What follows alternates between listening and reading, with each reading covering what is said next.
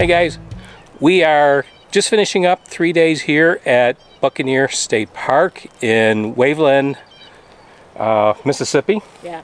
And it's on the... Well, we thought it was the Gulf of Mexico, but we actually found out that it's the Mississippi Bay.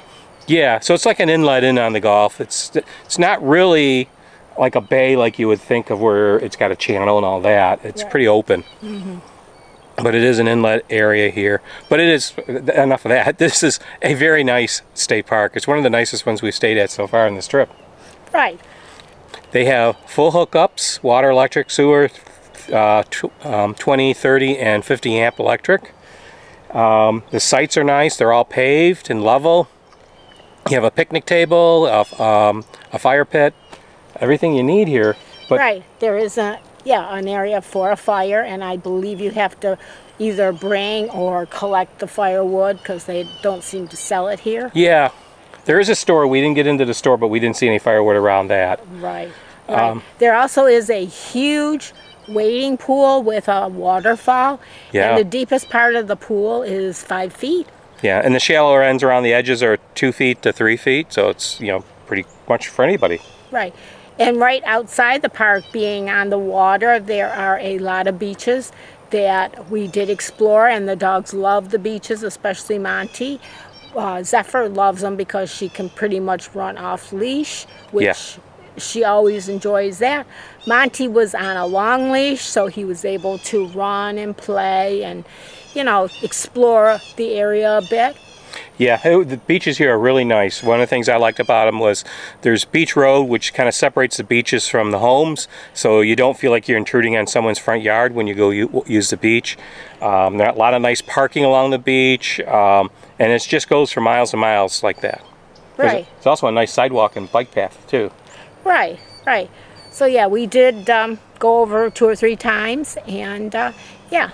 That was nice. We did notice there is a casino close by. Yeah. And another campground, which appears to be right along the road. We didn't really look into that, so I'm not sure, you know, what the name was or anything about it. It looked like a private campground. Right. But it's a great park. We really liked it, and yeah, we would highly recommend it. I would give it a 5-star rating. Yep. Now, Waveport is not very touristy. Waveland, sorry. Waveland is not very touristy. There are a few small restaurants in there and some chain stores and such, but there's not a lot to it. No. There is another section down a little bit along Beach Road that is a little bit more touristy with a few bars and stuff, but that's not very big either. So if you're coming here thinking you're going to get a Virginia Beach or Myrtle Beach atmosphere, it's not here. This is totally different, which is something we liked about it. Right.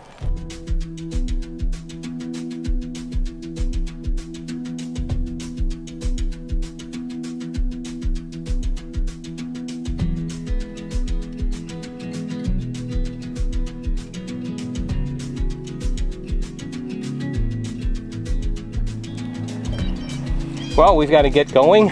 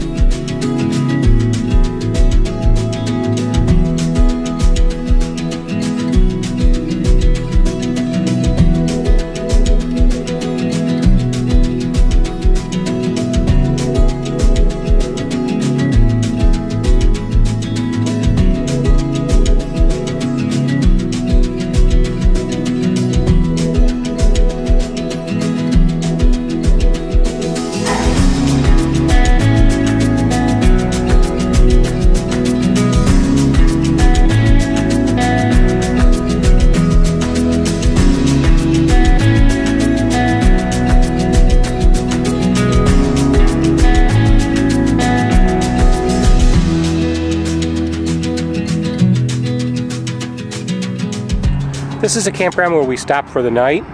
It is Lake Charles Rjourney campground, and it's really just a overnight type of campground. I mean, there's a few people here that probably are here for longer periods of time, but most of the people come in and park for overnight and head on off. It's only a mile off of Interstate 10. In fact, you can see Interstate 10 behind me as it's trucking along. It's far enough away that you don't hear it. There is a railroad tracks and a switchyard across from us that we've been hearing some noise this morning, but last night we didn't hear anything at all. So this was actually a really good overnight stay. A lot of it's because the price was right. It was $25 a night for full hookups, which I think is just awesome. I hate spending $40 a night for a campground for just one night when I roll in there in the afternoon and head out early in the morning. For this campground, $25 a night, I'm happy with it. It's a good price. Got 20 and 30 amp hookups. There's sewer connections. There's actually a couple of them here, depending on where it is on your rig. Water. It's everything we need. Well, we've got another day's driving, and we're going to put about 200 miles on us today, which isn't too bad, but it'll take us to the other side of Houston, where we are going to pull into a state park for the night, and then a little bit more after that, before another day after that, and we'll get to where we're going to be for the next few days. So now it's time to get in the truck and get going. So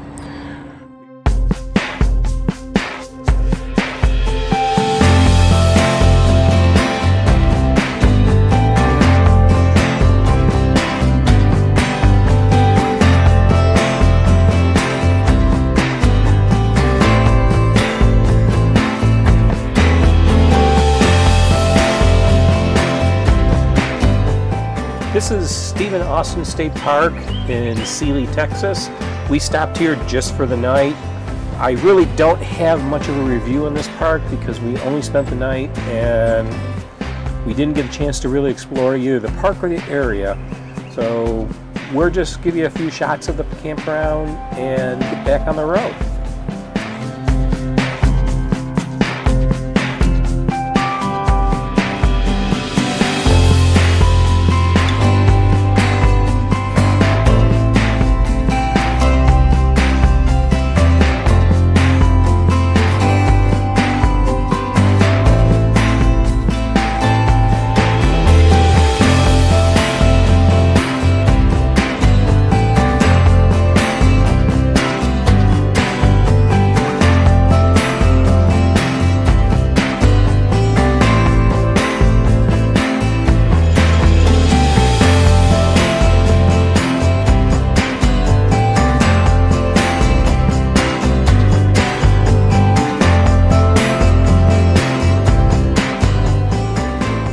This is Potter's Creek Corps of Engineers Campground. Been here for the last couple of days, and it's really a nice campground. It's our first Corps of Engineers experience. And did you like it?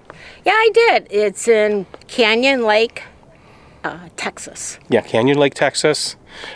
Near San Marcos is probably the closest city close to it. Right. And this would be a great place to stay, especially during the warmer weather months. Unfortunately, while we were here, it was a bit cooler. Otherwise, we probably would have ventured out in the kayak. One of the features I really liked about this campsite was this charcoal grill. We actually cooked out on it one night, which was really kind of fun. But we had to go out and buy some charcoal. And we didn't use it all, so I left it for the next campers. Hopefully it's still there for somebody. They get to use it, and some camp host doesn't come along and just throw it out. Yeah, there's a boat launch, and it's probably a reservoir, but it's Canyon Lake, and looks like it'd be pretty nice for kayaking and boating. Right, and it's a large campground, so... yeah, I mean, half of it's closed. Right, because of the time of the year, but yes, they are open 12 months a year. This campsite has water and electric, 30 amp and 50 amp, and then there's 20 amp too, if anyone actually uses that. But it's not a full hookup, so there's no sewer, but there is a dump station up here on the hill that we'll hit on our way out.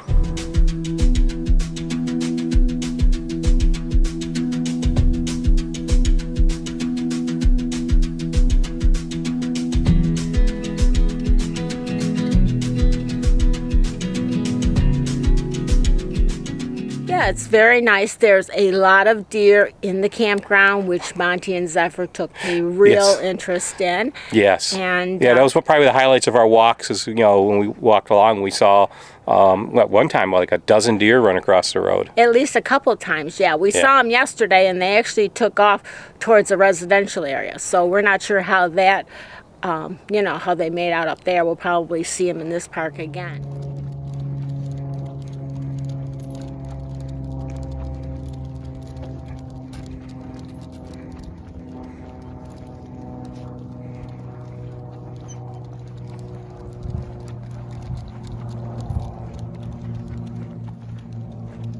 Like, oh, there's water. Where is the beach?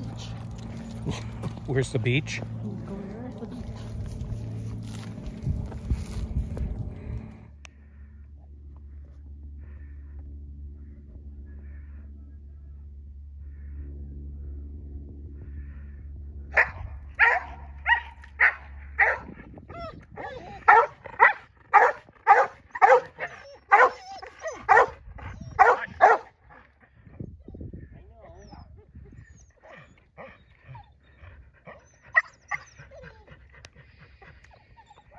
And Randy saw a buck this morning. Yeah. So, yeah. Yeah, wandering through the other part of the campground. Every one of these campsites has a covered picnic pavilion, which I'm sure is very useful on a hot Texas summer. Also, you notice here that there's a nice gravel area here for your campsite, so you're not dealing with mud or anything like that. And, you know, if you put your rug out over that, you know, you're not going to kill grass, which I thought was very thoughtful. And down here, we have a fire pit. So not only do we have a barbecue grill, but we get a fire pit as well. So it is a real nice area, and San Marcos is what? It's about 15 miles, maybe 20 miles from here. And for all you shoppers, there is the country's largest outlet center. In fact, there's 2 outlets right next door to each other. Right. So, yeah, that would be, if you had an off day weather-wise or just wanted to do some shopping, it would be a great place to visit. Yeah, we took a little ride over there and wandered around. We didn't make any video of that. Figured, you know, shopping's not that exciting for most people. Shopping is shopping. So, yeah. So we're getting ready to leave and head on to, actually, we're going to be staying with some friends down in Hondo, Texas. They've been, you know, graciously invited to stay a few days in their park. Yep. So we're headed there. Yeah, so let's get going.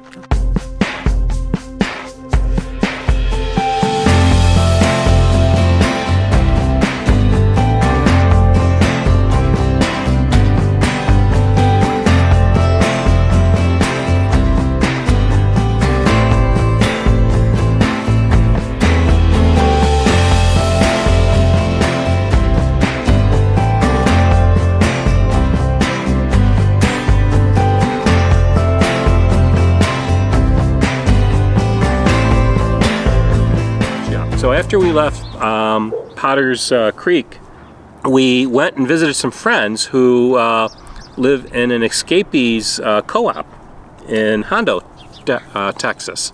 And they're actually subscribers to the channel, and we met them through the channel, really. And because they owned an Airstream as well. Yeah, at the time we met them, they had an Airstream. Right.